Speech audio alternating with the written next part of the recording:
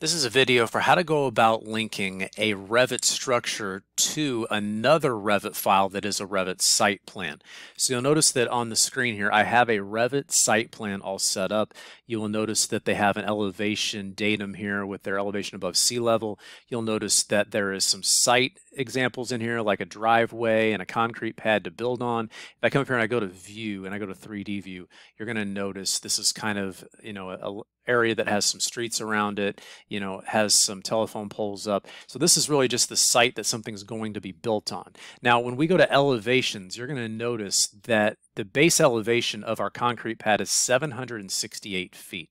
That's going to matter from when we come in and we decide to try to link our existing house that I have separate into here. So I have to remember that 768. So I am going to go to open and I'm going to scroll down until I see my Revit folder I have right here, and I'm just going to go to this thing called My House, and I'm going to go to Open. And when I come into my site plan, you're going to see my existing site link there, and you're going to notice that I have an elevation over here of 0. If I come into my elevations here, I have it 0 here and 8 feet 6 inches above. So let's go back to our site plan, and one thing we want to do is we want to uncheck this little clip mark right here. And so we want to say, because we're not going to say we're going to clip it to any certain point right now, for our elevation right here, I'm going to put in 768 feet, and I'm going to hit enter. And we're going to want to go back to our elevations over here and notice how we're kind of off, how this is negative 768 and this is negative 759.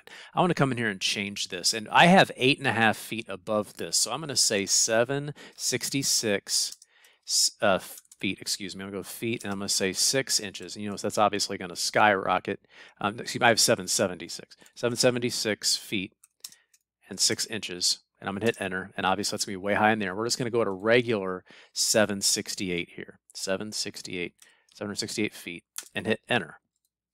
And if we zoom out, if I just hit the Z on my keyboard and hit enter, you can just hit Z for zoom on your keyboard and hit enter. It's going to obviously go back and show us that we now have these elevations. Now these elevations will align now with our existing site plan that we're going to link to.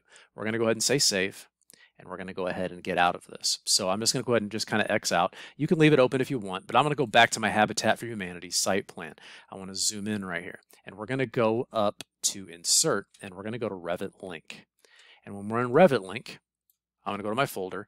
I'm going to find my House, and you want to go to Auto, and you want to say Project Base Point to Project Base Point. And we're going to go ahead and say Open. And you're going to notice it's going to just place this kind of, in an area just of its own choosing. Now, if we go to our elevation views now, you will see that our house is sitting right in here nicely. Now we have this level 2 like way up above, but that was part of the site plan. We now have our house sitting and resting since we went in and changed our elevations. We can now see it resting there. Let's go back to our site plan. We want to rotate this and move it. So we're just going to tap on the house, and we're going to come up and we're going to go, I just want to tap, make sure we just have that. I want to go to move, and I'm going to move this corner right here over to this corner of our building pad.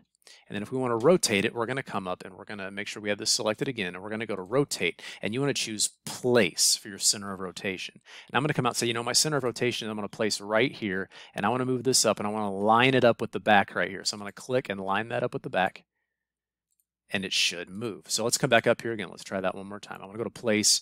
I'm going to click. I'm going to drag up. I'm sorry, I forgot to drag along this line at first. Sorry about that. I'm going to drag this back, and we're going to place it.